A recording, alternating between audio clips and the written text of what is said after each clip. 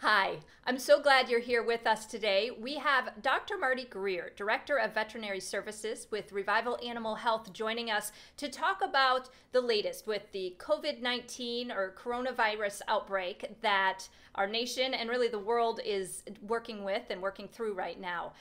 At Revival, we've taken steps to make sure that we continue to be there for you and your pets. Our pet care pros continue to answer the phones. They are there 6 feet away from each other. We've arranged the office settings a little bit, but they are still there. That friendly voice will answer the phone, answer your questions, and of course, be sure to get your orders placed so your pets can get the products they need to stay healthy and happy. Let's now talk with Dr. Greer. A lot of people are confused. There's a lot of misconceptions out there regarding this because we're all familiar with coronavirus in dogs and cats, but this is a different thing. Can you tell us a little bit more about that? Sure. And at this point, there's no indication that COVID-19 has any influence on our dogs and cats. And there's no indication that any of the coronaviruses that our dogs and cats have been in our populations for many years will influence our health. So we've known about FIP, feline infectious peritonitis, and the coronavirus in the cat since the 1950s. And in no time has that ever had any appearance of mutating and causing any human disease. The dog coronavirus came around sometime in the 1990s. Again, no indication of human spread. And in 2003, it was discovered that there's a canine respiratory coronavirus and recently also a feline respiratory coronavirus. But again, none of those have any influence on our health. They don't spread to us from our pets, and we can't spread anything we have, whether it's coronavirus or many other viruses, to our pets. So we're pretty safe coexisting. Right. Now, I know a lot of people are concerned, can the COVID-19 be transferred to their pet? Do they need to be concerned about that? And there was one report, I believe it was a Pomeranian, in Hong Kong, that the dog did test positive on an oral and nasal swab, but not on the rectal swabs. It did live in a home with an owner that was ill with COVID-19. Even though they found the viral particles, the dog was never ill. They retested the dog. The dog has cleared the virus. And as I understand it, I believe the dog has now passed away, but he was 17. And I believe they removed him from the family, from the owner. And I can't really imagine how many other disorders the 17-year-old Pomeranian would have had. So there's no indication that this dog was ill from the COVID-19 virus. It looks like it was an unfortunate set of circumstances that the whole thing kind of turned out that way.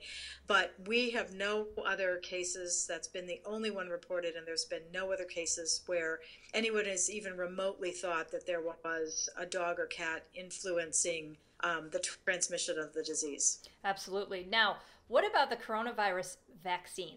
A lot of people, hear about that like, hey, there's a coronavirus vaccine for dogs. Can I use that on myself? Can I use that on my dog? No, is the answer. Right. And there's no reason to change the vaccination protocol you've been using for your dog. If you have been using coronavirus vaccine in the kennel, there is a coronavirus that causes a GI syndrome in especially young puppies around 3 weeks of age. So if it's been appropriate for your veterinarian to recommend that, you should continue that. But there's no reason to start vaccinating for coronavirus if you never have and you've never had an outbreak. The same with the cats with coronavirus. There is an FIP vaccine. It's available as an intranasal. The dog is an injectable. But neither of those are approved for use in humans, should be used in humans, or anything even remotely similar to that. They have started testing vaccines in people. I saw on television the first dose of coronavirus being administered, but we're probably a year away from one of those products being released to the general public for preventing the disease. It's new. It's very new, and to have a vaccine and a test available this early is pretty impressive. Absolutely. Now, what about the symptoms? We've all heard on the news about COVID-19. The symptoms of that human coronavirus are, shortness of breath, the fever, and the coughing. But really, coronavirus in dogs and cats, it's completely different symptoms as well. Yeah, there is a respiratory form. They've just recently reported in cats that they think there's a respiratory form, but it usually coexists with some of the other upper respiratory diseases in the cat, and the same with the dog. In the dog, it's part of the CIRD, the canine infectious respiratory disease complex, which goes along with herpes, bordetella, parainfluenza, adenovirus, And there's probably a number of other viral and bacterial diseases that our dogs can get that can cause respiratory disease. What they haven't talked about on the human side, and I'm frankly a little bit surprised, is they haven't talked about co-infections. Now, there's a difference between co-infections and comorbidities. A comorbidity would be something like you have diabetes, you have pulmonary embolism, you have some other pre-existing disease that may make you more susceptible to coronavirus or a more severe form of the coronavirus. But they haven't really talked about whether any of these people that are sick, or especially if they've passed away from coronavirus, if they've had co-infections from influenza A or some of the others. And we know in dogs and cats that those co-infections really significantly worsen the disease. So there is a respiratory form in the dog and cat, tends to be pretty mild. They tend not to run a fever. They may have a cough, but they tend not to have pneumonia or some of the other disorders that they're describing in people. And then there's the GI form, which can cause vomiting and diarrhea, a combination of those in dogs and in cats. In cats, up to 90% of the cats just walking around your house right now have antibodies to coronavirus, indicating that at some point they were exposed. And then there is a mutation in the cat called FIP, feline infectious peritonitis, which is initiated by a coronavirus that mutates and causes an unusual form, not particularly rare because we do see it in veterinary practices regularly, but there is an FIP form that causes a fluid accumulation in the lungs, in the abdomen, in the pleural cavity, or can cause a dry form as well that cause granulomatous lesions in the kidney, the liver, and so forth. So we can see a number of different forms of this disease, but the respiratory form tends to be much milder than the form of respiratory disease we're seeing in people at this point. Okay. Now, hand washing. Obviously, it's become part of all of our routines. I feel like I wash my hands about every 3 minutes now. But in addition to hand washing, what other things, in order to keep your kennel and your pet's cages and all of those kind of things clean and sanitary for both your health and obviously the pet's health as well? Sure. And it's really a two-step process. The first step is to wash the surface. So you can use any kind of a detergent. You can use a dish soap. You can use a number of different detergents. There's many of them available on the veterinary side, the ones on the human side as well.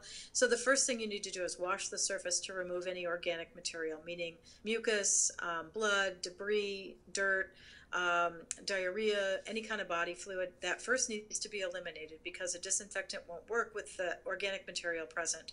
And what you don't want to do is aerosolize that organic material. So if you're spraying down a surface, you don't want to just spray and stand back. Like if you've got a pile of fecal material, you don't want to spray into it because that's just going to aerosolize all those, and then it's going to be even a worse situation.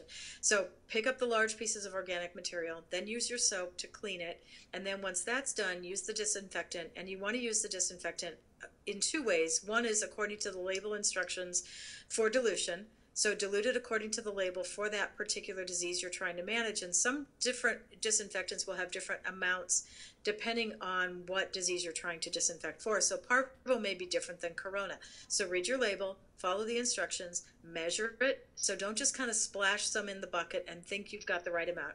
Measure the amount of water, measure the amount of disinfectant, be really, careful with your calculations, and don't mix other products in that because you can get, unfortunately, pretty nasty fumes if you mix bleach or certain other disinfectants with things that shouldn't be mixed together. So number one, watch your dilution, and number two, watch your contact time, because it will tell you how long that product needs to be in contact with the surface before it's rinsed off or before it runs off to adequately disinfect the area. So some of these surfaces need to be in contact for 5 minutes. It may need to be 30 minutes.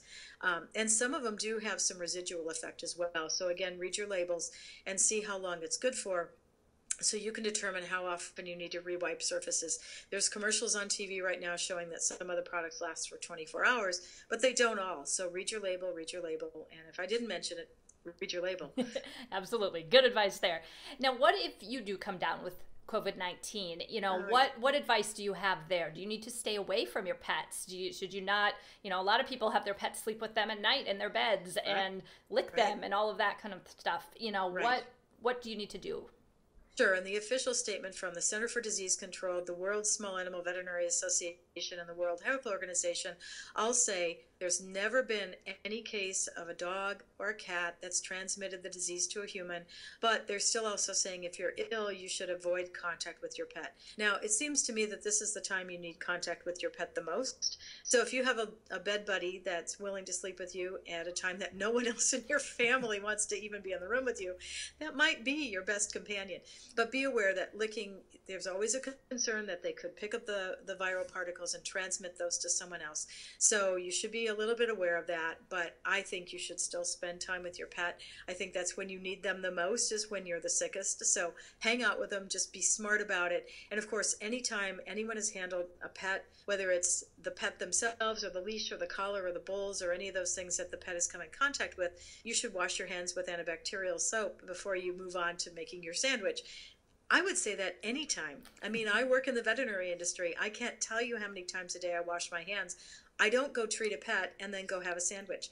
So be thoughtful about your hygiene. We always should be. We should be not touching our faces. We should not be doing some of the things that we've gotten pretty casual about in our society. So just good old basic personal hygiene goes a really long way in saving us from a lot of these illnesses. Absolutely. Well, thank you so much for answering these questions and some misconceptions that people have. And if you do have more questions about coronavirus or COVID-19 or your pet's health in general, we want you to let you know that our Revival Pet Care Pros, they are still working. They are there. They are answering the phones. You know, if you call Revival, you'll get that same friendly voice that you've come to expect. So, you know, don't shy away. You know, we are here to help. We're all here in this together. And so let's work together and we will all get through this. Thank you again, Dr. Greer, for joining us today. Thank you.